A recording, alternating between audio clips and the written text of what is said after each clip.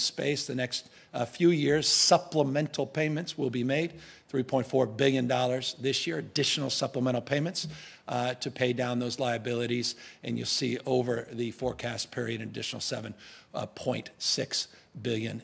Here's the number you've been waiting for, this surplus. Projected operating surplus for the state of California in the May revisions, just shy of $100 billion, simply without precedent. No other state in American history has ever experienced a surplus as large as this. In fact, this is actually significantly larger than last year's operating surplus, around $75.6 billion. When the crisis first began, many people lost their jobs or saw their income take a notable hit. And many of those who didn't have savings quickly fell behind their bills, including their rent payments. Now that there's no longer an eviction moratorium in place, tenants who are behind on rent are desperate to get caught up to avoid losing their homes. But those who have yet to apply for federal rent relief funds may be out of luck. Unfortunately, that's not the case for many residents in the state of Connecticut. The state says it will continue to process existing applications for rent relief until it runs out of money. But those who don't have a pending application can no longer access the federal funding. And that doesn't mean all Connecticut residents who need help are out of luck.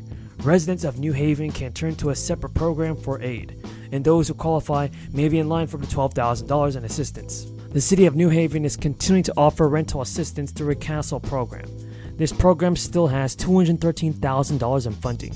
According to a city spokesperson, those who apply for aid through this program can receive up to $12,000 to cover past due rent, but funds owned prior to March 2020 don't qualify for this incentive. Tenants who wish to apply for assistance through the Castle program must meet the following criteria. They must have an income that does not exceed 80% of the area's median income, and they must have proof of income, loss, or disruption during the crisis. So if you're a New Haven resident who is yet to financially recover from the financial blows of the crisis, don't worry, because you can still apply and receive some federal rent relief on time. Now, I definitely suggest applying for relief before funds run out, everybody. House Democrats have introduced multiple proposals aimed at sending direct payments to Americans to help cover high prices of gas.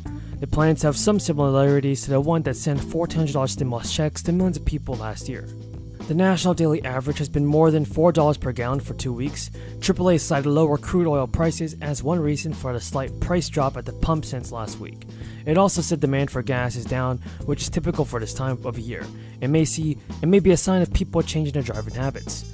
Peter DeFazio announced the Stop Gas Price Gouging Tax and Rebate Act. The bill does not use a national gas price average as a measuring stick, but does call for households to receive a monthly advance tax credit similar to last year's monthly child tax credit. The money would come from taxing oil companies for what DeFazio calls excessive corporate profits. In a press release, DeFazio stated, Big Oil will pay a one-time 50% windfall profit tax on any adjustable taxable income in 2022 that exceeds 110% of their average adjusted taxable income during pre-crisis levels between 2015 and 2019.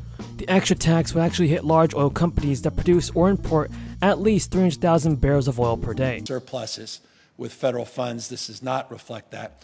The $97.5 billion does, however, reflect constraints as it relates to Prop 2, Prop 98. So the discretionary surplus is closer to $49.2 billion, but $97.5 billion operating surplus. I think it's important to highlight, and as I was noting, as it relates to the issue of volatility, this slide. This is an important slide, and let me give it a little bit of context.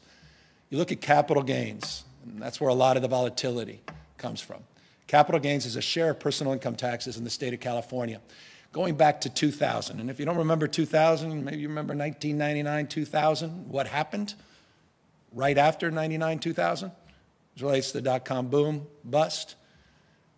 Percentage of capital gains, percentage of personal income was 10.4%. You look back to 1976.